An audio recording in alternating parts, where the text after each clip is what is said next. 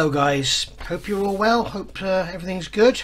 And if you're in the UK, if you've recovered from the mad weekend of weather we've had, it's like ridiculous temperatures and humidity and Floridian like conditions in our buildings that aren't built to take it. So anyway, or aren't built for us to take it, should I say. I want to start by saying thank you to all my subscribers. The numbers are just going up so fast, it's incredible, and I think it's all down to this kit, to be honest. I just hope that when this one's finished that everybody doesn't go away. I've been trying to work on the other projects. I've just literally finished doing the part 4 of the Bronco, working on the booms, and I'll be honest, when I'm working on something else, all I can think about is getting back to this, or these, should I say. And yeah, today is Monday, the 1st of July. It's the evening now, and I did a video this morning, which I've put up this evening, for the FAA Hellcat build with the wing center section, with some improvements and stuff learnt from the first one, and adding some detail to that. So really, the next part for this one, the US Navy version, would be part 8B, cockpit. But do you know what, it's Monday evening, I fancy just chilling and just enjoying sticking some plastic together, so I fancy doing the engine. So after you've done the wings and everything, I mean, this is just, I mean, there's the wing center section, and then we start working on the lower wings and the machine gun bays, and then we put the wings together, and then put some wings together, put the wings on the fuselage, and then put some wings together, and there's all the different options for folded and fly-in and non-fly and all that. And as it's been said, a couple of people have raised the point, this model comes with an option to have the undercarriage up and have it fly in, but it comes with no pilot and no stand. So I don't know, and there's not even provision for a stand as far as I can see. Normally they put a slot, don't they, and they say, look, this is where the stand goes, but no, there's nothing. So I don't know, maybe you put it on the drop tank, maybe you have it sat on the drop tank. Yeah. So I want to start the engine, which is part 150, and so I'm saying here now this video is part 9. Whether I put this up before I put part 8B up, I don't know, but if I do, then this is part 9, 8B will be next. It's just that right here right now, Monday evening, I don't feel much like sitting here with tweezers and looking through magnifiers and using PE and super glue and white glue and blah blah blah. I just want to stick some plastic together. So let's have a look at this engine and see what we think. Now it looks like here, once again, Airfix have done us proud. I'm just thinking, what do those black squares mean? Do they mean do not cement? From my memory of building Airfix kits when I was a lad, I got a feeling that black square means do not cement. So that's a, yes, good memory, Nige. So yeah, I don't know why I was telling you not to glue that on, but never mind. So anyway, here's the engine assembly. So basically we've got a crankcase with the supercharger and everything, the gears at the back, and then we've got that's a ring going on, and then we've got some push rods, and then we've got a cylinder bank, and then we've got some pipes here which I believe I will replace with wire, and then that's the baffles that go between the cylinders, I believe. And then we go over the page and we build up another row of cylinders, another row of push rods, and then it's giving us the different options for with or without a motor. I won't be putting a motor in this one, I won't be putting a motor in either of them, I don't think. I don't have a motor, I don't think the Airfix motor is any longer available, and you can just get a 20 by 13, is it, millimeter motor or something? I can't remember now. If you look online, you can find it. Do a Google search for Airfix motor, I think it's AF10007 or something, and you'll find it on there. You'll find the equivalent, you can get them on Amazon or whatever. It's just a standard sort of electric motor, and I think you get a 6 volt and run it with 1.5 so that the prop doesn't sort of go at 9 million RPM. So there we go. So what I want to do, and probably this evening I will not get much further than just doing this, because I just feel like gluing some plastic together. So let's have a look and see what we've got. Here's the sprue. Once again, Airfix have done us proud with the single sprue thing, which I love. And yeah, there's those little interconnecting pipes there. I should probably make those from wire, I think. Probably make up a little jig and make them a wire. So what have we got here? We've got some nice fine detail on these fins, but maybe it's a little fine, I don't know, but it does look pretty nice. But first of all, let's have a look at these crankcases. Let's get them off. So, what crankcase halves should I say?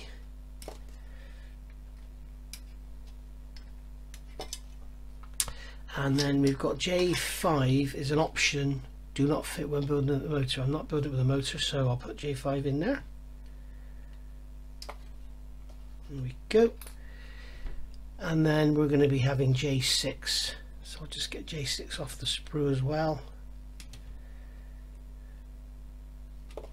There we go. So what we've got here, which I love, we've got the sprue tab is actually on the mating face, which I really like when manufacturers do that, because it saves you having to clean up the outside. And the best bit about it is, if the parts get broken off the sprue in the box, then it doesn't rip a great chunk of plastic off the surface. It just takes it off of the mating face, which is easy to fill and sand or whatever, because you're going to do that anyway. I've got another new green sanding stick here, second one on these builds. So yeah, flying through them. These are the Flory skinny sticks. I've got a white one here now. I'm just trying. I've got a few of these white ones. In fact, I've got a pack of 12 and I've never used them, so I'm just trying them out. They've got a fairly fine side here and a fairly coarse side there. It looks like it might be a nice combination. So let's get these crankcase halves together and see what it's like. It's as I say, it's July the 1st today, so you are due a monthly update where I thank all my Patreon supporters for the month and everything. That will be coming probably tomorrow. I'm saying that as I record this being Monday. I should imagine this won't go out until after tomorrow, so I'm talking rubbish again.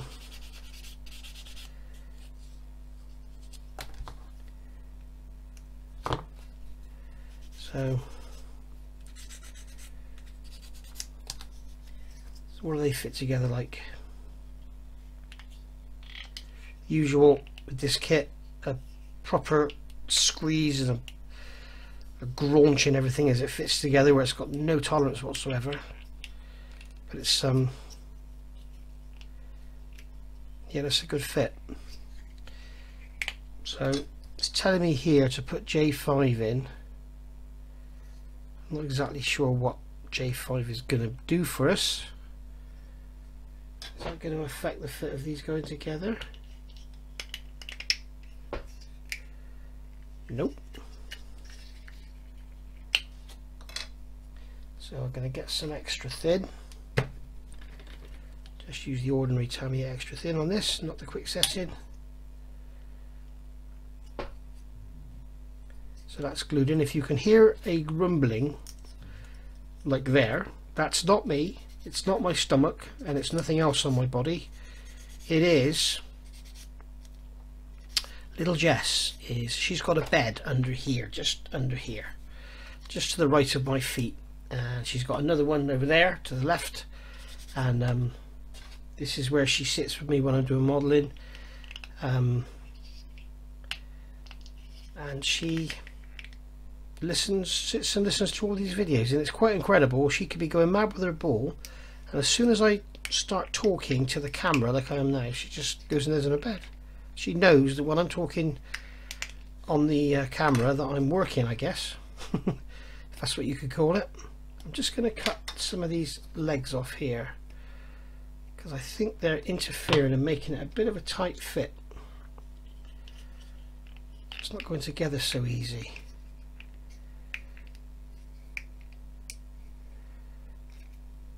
Okay, that's better. I think I'll do the same at the front. So I mean, they are very large, and they don't probably need to be that large.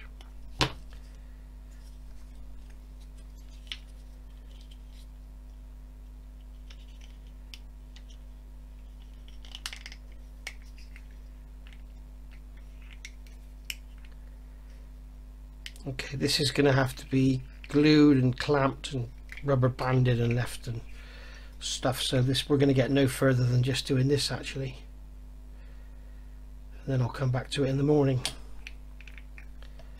So much for my evening of just gluing plastic together, eh?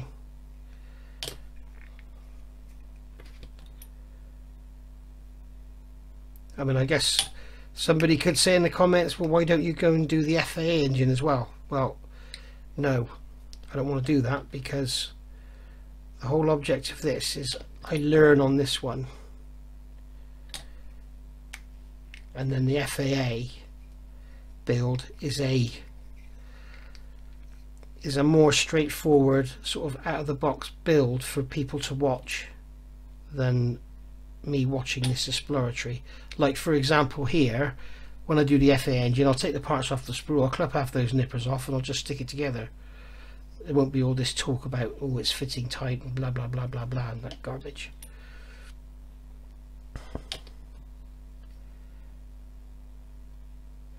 So I'm going to make sure we've got plenty of glue in here, because this is going to take a bit of a beating when it comes to sanding, I think.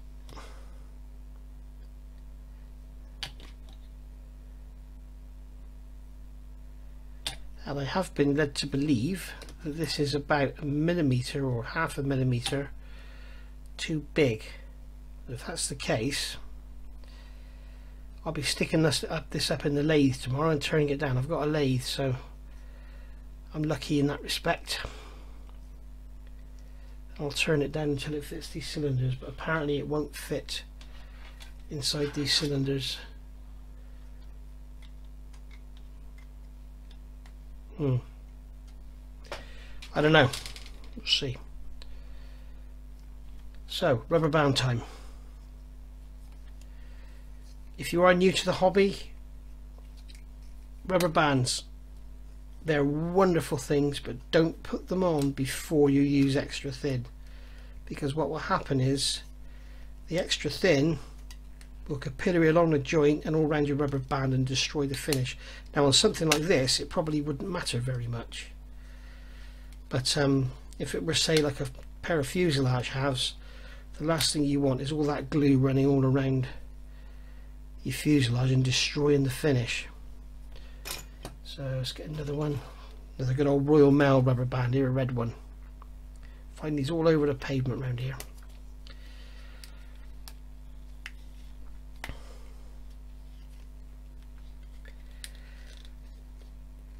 There we go, it's good and tight, it's got it held.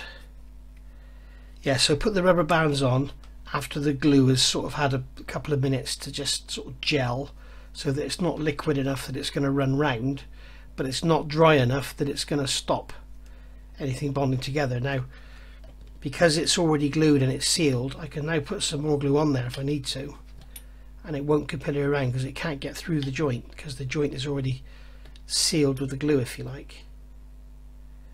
If I put it on the outside, it could capillary around. There we go. So that's the first two parts of the engine, and then this here, oh, this looks like an intake ring, and it's nicely detailed.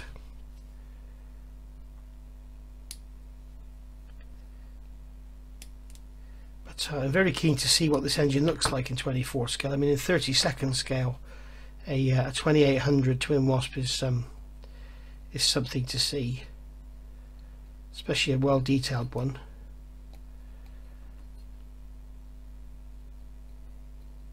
Like in the Tamiya Corsair. I mean, that's a wonderful kit. I've got one, I still haven't built it. I've got every single piece of Eduard etch for it, and the resin wheels and everything. I still haven't built it. Maybe this will inspire me to do it, hey? So there we go, guys. That's going to be it for now. And for tonight, that was a very quick session at the bench. So I'll let this go off. I want it to be off absolutely solid, and then I'll sand it, trim it up, whatever. And like I say, if I need to, I'll put it in the lathe, and I'll tell you what diameter you need to be looking for. If it's going to be a problem fit, I've heard that it's a big problem trying to fit all this on there because it's too small, too big, sorry. So I'll let you know. But I mean, I can just do a quick trial now with my vernier calipers. Sorry, my digital calipers, not vernier. That is 21.03, and that diameter there is 21.1.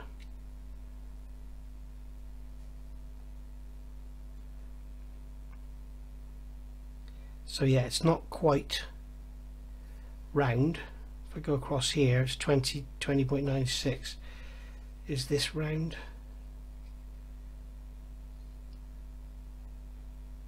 Yeah, pretty much. So yeah, it's going to be it's just a bit wide across its diameter. So what we could do, see, now we know this, on the next one, is it the same throughout? That diameter is there is 19.75, and there it's 19.4. So what we could do is actually 18.06, 18.6. What you could do is sand the faces to bring the diameter smaller, because the diameter across the joint near here is larger than the diameter with the joint. So if you take some plastic away, it will come in a bit smaller. What I'll probably do tomorrow is stick this up in my lathe and turn it down, if I can somehow. I don't know how I'm going to hold it, but yeah, just take off the diameters, and then I'll tell you what size everything needs to be.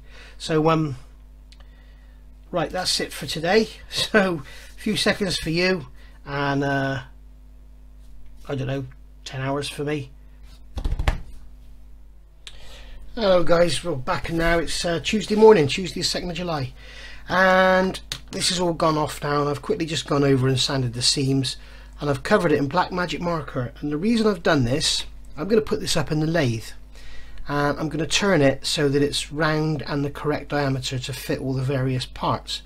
Now, before you start shouting, I haven't got a lathe, the only reason I'm doing this is because I have got a lathe, and what this will do, this will show us neatly where we need to sand. If I start sanding now, for example, I could sand all the material from here and make those parts fit. I haven't made it round, I haven't made it central, I haven't done anything. So what this will do is, doing it in the lathe, I'll put it up in the chuck, I'll put a center in it, and I'll turn it, and then we'll see where the material is removed from. And I think what we'll find is it's going to be removed from here and here, which is basically 90 degrees each side of the seam. So if you put the seam at 3 o'clock and 9 o'clock, basically the material is going to come from here and here, 12 o'clock and 6 o'clock. So that's what I'm going to do. Now, this part that goes on the back, the front section of the gearbox, it sort of starts to go on, and if we measure it, it's got quite a taper in it. It's 21.8 is this diameter here. Now this is 21.8 at the front, but it goes down to like 21.5, so I'll probably stick this up in the lathe and just put an angle on it and see what happens there. This part here is the first part that goes over the gearbox. I think it's part of over the crankcase. I think this is part of the intake ring, and you can see when we get it on, it just, that's how far it goes. It won't even go over this diameter here. So I've measured this front diameter here, and it's 19.65, and I've got one of the cylinders off, and that's 19.67. So if we measure across the seam, you can see we've got 19.3, but if we measure here, we've got 19.8. So you can see the part is actually out of round. So basically what it needs to do is be squeezed in here to make it wider there, but then that's not true everywhere. Like the front section here needs to be, I think that's going to, the whole thing's going to come down in diameter. So we could basically grunch all this together, yeah, and that would be wonderful, and we'll put everything out around and just, I don't know, I'd rather have it all a nice sliding fit. Therefore I can paint all the cylinder backs individually, get all the push rods painted all neatly, and then just literally tap them on and then just glue the front ring to hold them in place. So we'll get a really neat, nice assembly then, rather than having to grunch everything. I mean, it's like this here, you can see I can put it on, but it's not really good, and I can't feel when it's at the bottom. And as I say, this one here, this front ring, I can't even get it to go over this diameter at all. So what I could probably do is squeeze it, and I don't know, but I'd rather make it round. That's pulling that out around basically now. So that's not the way a kit should go together. So I'll get this in the lathe, and then I'll come back in a minute and I'll show you exactly where the material's gone. And just to explain quickly what's happened, as I said earlier, I've measured all these diameters. This one needs to be 21.6, it's 21.8. This one needs to be 21, it's 21.2. So that's how we're looking at it now. Then this one is 19.8 average, it needs to be 19.7, and this one is 18.5. This front part here, that's going to press into the back of the front gearbox, and we can see that it's just, I mean, it could go in, but it's going to break the parts off the sprue before anything. So what I'll do is I'll cut that off and I'll take that out with me. So I'll see you in a second after I've been on the lathe. Okay then guys, here we are, back from the lathe. So that's what it looks like. As you can see, all the magic marker has gone from the back, all the magic marker except for a tiny bit there has gone from the front, a tiny bit there, and then we've got this bit here remaining on the actual main column itself. What I did discover, I had to put an angle on these. There's about a 1 degree, sorry, a 2 degree inclusive angle on these, because there's like an angle in these parts. Obviously they've got draft in the mold, so it comes off the mold tool. So I've done the same thing. So this part now goes on there, just slides over, and that'll push onto there. Now I've made it a little bit tighter because I've got a feeling this leg in here is fouling, so I didn't want to make it, you know, a really baggy fit. So that'll be a really tight fit on there, well, a tightish fit, at least it goes on now. Then we've got the actual engine cylinders themselves, and as you can see, they now sort of slide on nicely, so they don't fall off, they're a nice sliding fit. So then the front cover, that goes on nicely, so that'll go on and stay on there. And then the rear, the front section of the gearbox, I realised this peg in here that lines up with that slot is tapered, so you need to open up that slot. Looks a bit rough because all I had in the garage was a Stanley knife. So yeah, it needs to be just widened and tapered slightly, because the actual pin that goes, the peg that goes in it is tapered, and you don't want to let that fool you into thinking it's not going over, when actually all it is that peg. So now that fits on there lovely, and job done really. So yeah, really happy with that.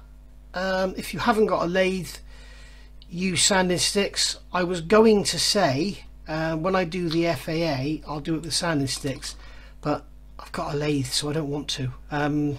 There's quite a lot to come off of this diameter here, so you know, you'll need to sand away at that one. What I would suggest is do the same as me, cover it in black magic marker and remove material from here first until your parts fit over.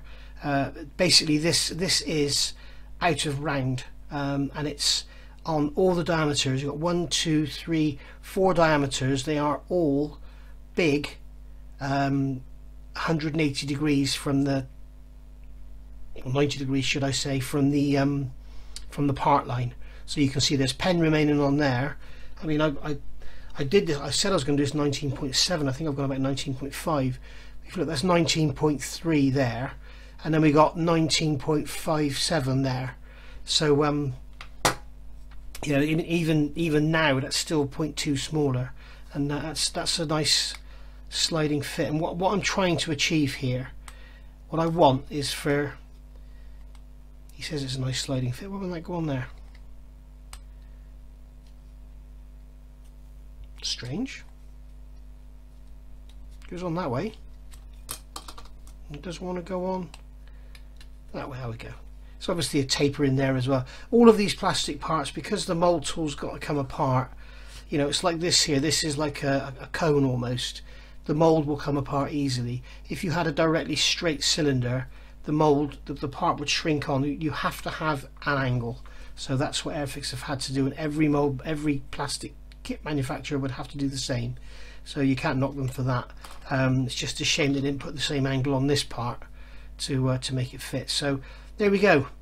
So I'll get on now and get this cleaned up. You can see it's all got some oil on it from the lathe. So yeah, when I do the FAA, maybe I'll take you out and show you what I actually do on the lathe. Who knows? So anyway, let's get this cleaned up. Just to back all this up, guys, what I've done, I've got the crankcase halves from my FAA build, taken them off the sprues, got them here, and I can just clip them together and they stay together pretty well. And because I noticed we got a step here now, and there wasn't a step there before, so literally if I measure the diameter across here on the let's make sure it's together, that's 22.06 and 21.85 there, 21.5. so there's a lot of material to come off of that end. And also remember, open up that slot. In fact, I'll do that now so I don't end up when I'm in the garage doing it on my with a Stanley knife. So that slot there needs to be opened up, made wedge shaped, so that the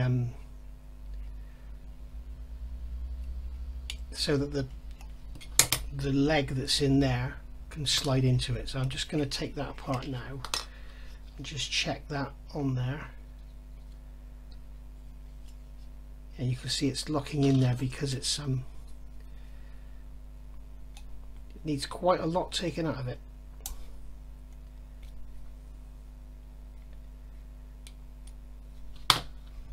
Because you don't want that to be fooling you into thinking, there we go, that's better. You don't want that wedge to make you think that you need to take more off the diameter, when actually it's that wedge that's the problem. So there we go. Clean that out,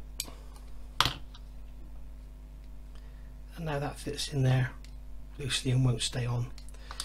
So yeah, that's the first thing to do.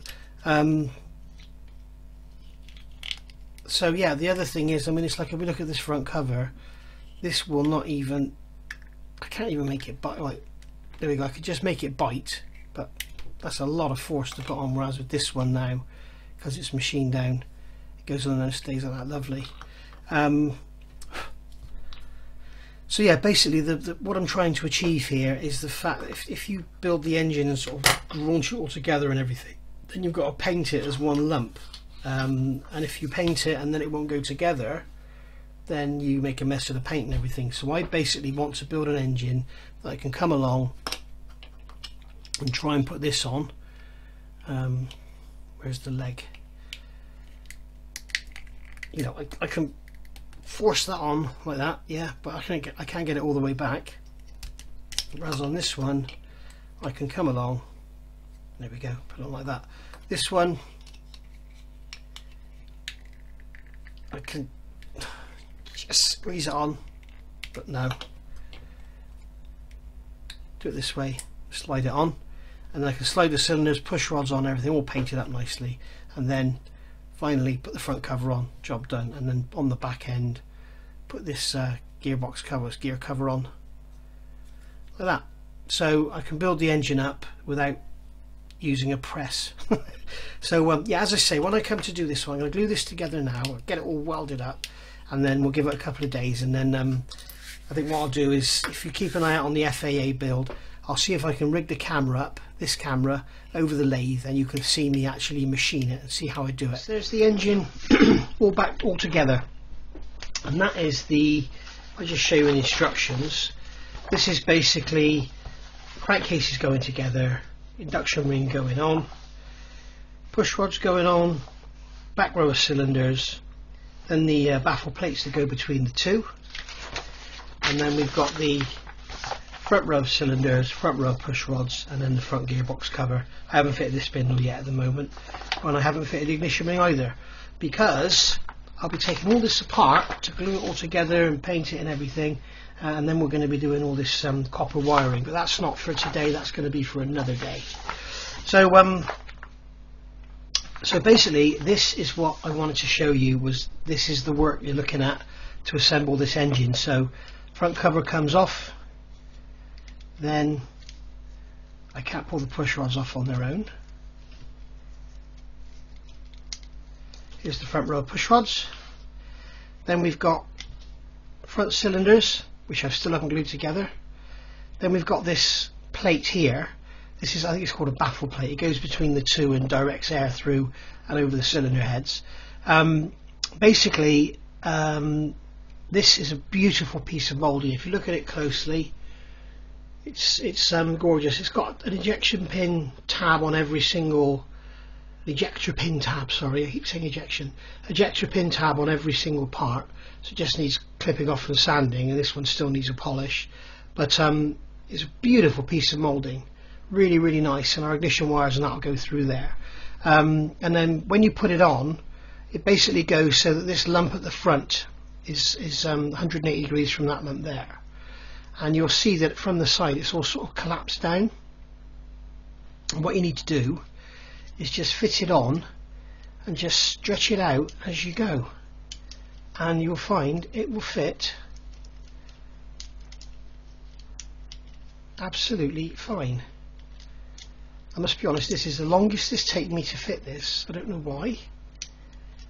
This is crazy. Every time I've done this about 3 times, and it's gone on really easy, and now that I'm trying to do it on camera, as usual, it's playing up. I know why, because I've got it out of line. No, I haven't. There we go. So yeah, every time I've done that before, it's literally gone on about 4 seconds, so I don't know why. I've still got cleanup of sprue nibs to do on here, as you can see, but if you know me, you know I don't bother with sprue nibs on seams because I do them after they're glued together. But yeah, really, really nice. So then that ring comes off, and then that row of cylinders comes off, and then that row of push rods comes off, and then the induction ring comes off, and then we've got the cover on the back, and then we've got our central gearbox, or central crankcase, which, as you know, I've had to modify slightly. I hope you enjoyed it, and basically it was just an experiment to see what work was needed. As I say, I was led to believe that you had to take a lot of material off here, and it's not so much on the front, this around the back's quite a lot. But yeah, go back through the video, you got all the sizes, and as I say, look out for probably part 5 of the, if not it'd be part 6 of the FAA Hellcat build. And what I'm going to do is do all this again, but next time I'm going to show you this in the lathe and show you what I did, so you'll get to see this in the lathe and machine down. I'll just leave the camera on and then edit it afterwards. There probably won't be a lot of talking, so I might put some music over it or something, but let's wait and see. But yeah, part 6 or part 5 or part 6 of the FAA build, you'll get to see this machined. Probably won't bother showing you all this again. I'll probably just show you all assembled. But as I say, the end of the day, what we're after is being able to just come along and slide these cylinders on after they're painted and everything, and not have to worry about trying to force them and grudge them and marking the paint and rubbing the paint off with our fingers and stuff, because I may well use alclads on this. So anyway, thanks for watching. I'll see you all soon, and look forward to part 8B, which is going to be something really, really special.